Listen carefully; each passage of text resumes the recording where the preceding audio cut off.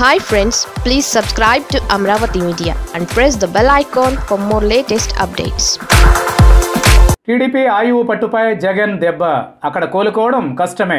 ఉత్తరాంధ్ర తెలుగుదేశం పార్టీకి ముందు నుంచి అండగా ఉన్న ప్రాంతం. రాజకీయంగా ఈ ప్రాంతం తెలుగుదేశం పార్టీకి ఎన్నో విజయాలను అందించింది.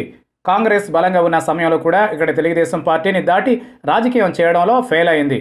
టీడీపీకి మద్దతు ఇచ్చే సామాజిక వర్గాలు ఎక్కువగా ఉండడం, రెడ్డి సామాజిక వర్గం తక్కువగా ఉండడంతో తెలుగుదేశం పార్టీకి కలిసి వచ్చిన అంశం.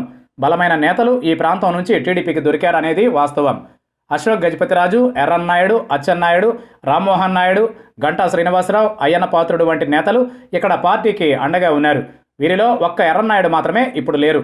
మొన్నటి ఎన్నికల్లో కూడా విశాఖలో 4 ఎమ్మెల్యే, శ్రీకాకుళం ఎంపీ స్థానాన్ని తెలుగుదేశం గెలుచుకున్న సంగతి తెలిసిందే. ఇప్పుడు రాజధాని మీద జగన్ చేసిన ప్రకటనతో తెలుగుదేశం పార్టీ తీవ్రంగా ఇబ్బంది పడుతోంది.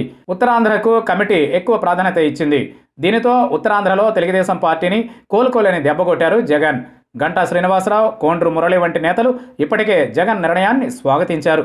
వీళ్ళు పార్టీ మారినా సరే ఆశ్చర్యం లేదు. జగన్ నిర్ణయాన్ని వ్యతిరేకించే స్థితిలో కూడా అక్కడ పార్టీ నేతలు దాదాపుగా లేరనే చెప్పాలి. దీంతో పార్టీకి ఊహించని దెబ్బలు భవిష్యత్తులో తగిలే అవకాశం ఉందనే వ్యాఖ్యలు వినపడుతున్నాయి.